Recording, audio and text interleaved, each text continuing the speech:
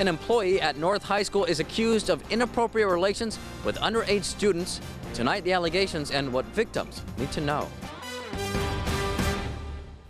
Good evening. Good to have you with us here at 5 o'clock. I'm Tammy Melchak. And I'm Jim Scott. Our top story this hour, he was entrusted with looking after students at North High School. But tonight, the school's equipment manager, Edwin Rodriguez, is accused of engaging in sexual misconduct with students there.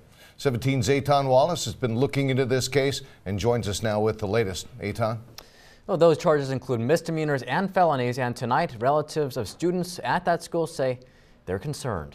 It's a motto that hangs proudly in front of North High School in Oildale, home of the stars. And tonight, the school may also be home to victims of sexual misconduct. The Sheriff's Department confirmed an employee at the school is accused of inappropriate sexual behavior with minors dating back to 2015.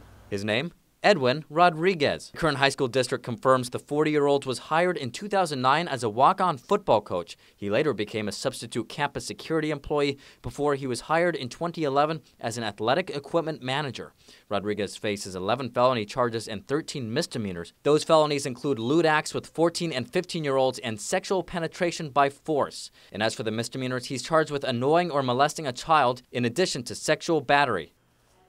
Court documents reveal victims are accusing Rodriguez of sending, quote, numerous sexually explicit pictures and videos. The documents go on to say Rodriguez kissed a victim and that he touched one of the victim's legs before moving his hands towards her genitals. 17 News went to Rodriguez's house today for comment.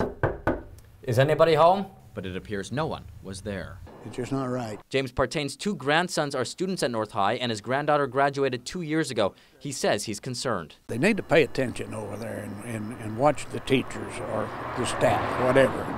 And it just seems like they can get away with nearly anything they want to, whenever they want to. Attorney Matt Clark has represented many victims in similar cases. He helps train coaches in the Kern High School district. I come in and I spend about half of my presentation talking about this very issue, inappropriate sexual relationships between coaches and people in the athletic departments of the Kern High School district and their students. One of the rules that I give to the coaches that attend our trainings is do not text message a student one-on-one. There should never be a situation where you are text messaging a student one-on-one. This grandfather says if the charges are corroborated, he wants justice. He's sick in the head, and or to be in jail, or to be in prison, big time.